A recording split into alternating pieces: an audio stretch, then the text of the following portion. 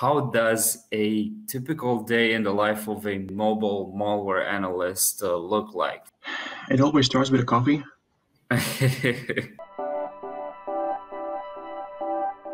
First thing in the morning, what I do, really important for me, are taking notes. So this is the first thing I go through, what I did last day, what I have to do this day to keep my time management under control. And then apart from directly work-related stuff like reading emails and going through that, I start with a research by simply scrolling Twitter feeds. Twitter is the best source of information for InfoSec community.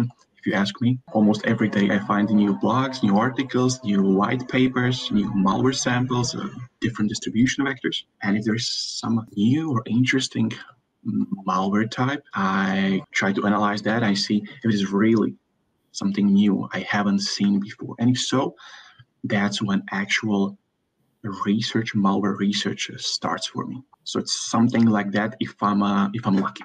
At that day, that's the day of the malware analyst.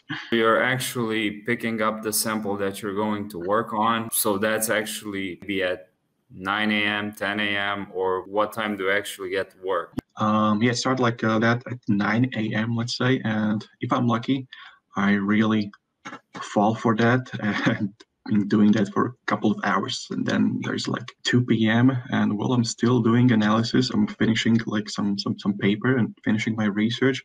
I like doing videos. I guess you already know that from my YouTube or Twitter. I like to post this stuff, how malware works, what it does. That's more or less what I do. Level up your skills in bug bounty hunting and penetration testing with my course, Recon in Cybersecurity, and master the fascinating world of reconnaissance. Link below.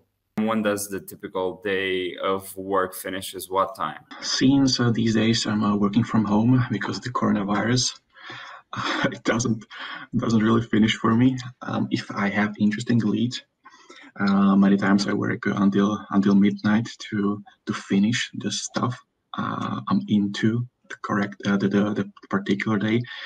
My wife doesn't really like that, but it happens. That's the analysis of the malware, doing research, analyzing the functionality, and then, for example, seeing remote servers. And then I try to do OSINT, open source intelligence techniques to identify different servers, what they are connected to, maybe get some logs from the malware to identify where from the attack is, who might be behind the attack, what are the targeted countries, what are the distribution vectors, and trying to connect all these dots to create something that could come up out of that at some reasonable, coherent.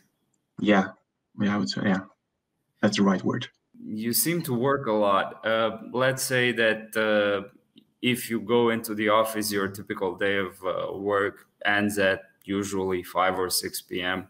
What do you do afterwards to actually get out of that work mindset? How do you spend the rest of your day? I mean, do you actually just take time off and don't think about computer security and malware and just do other types of activities? Or what do you actually do afterwards after the day of work finishes and you're actually not thinking about work? After work, I prefer doing sports if there is a time, seasonal sports, to get my head clear out of the job, either gym or now it's summer, going cycling. In the winter, it's skiing, and also spend my time with the family. I have a kid, so this gets my head off the work. Mental health is really important here today and now in the era of the burnout, which a lot of people complain because they spend too much time.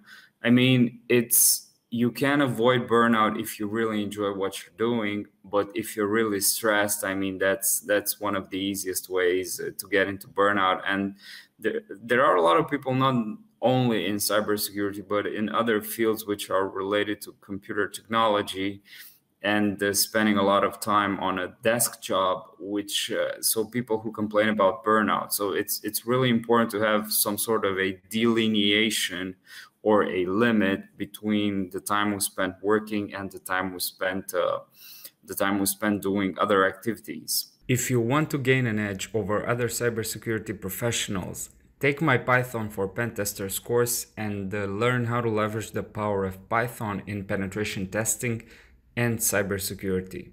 Link in the description.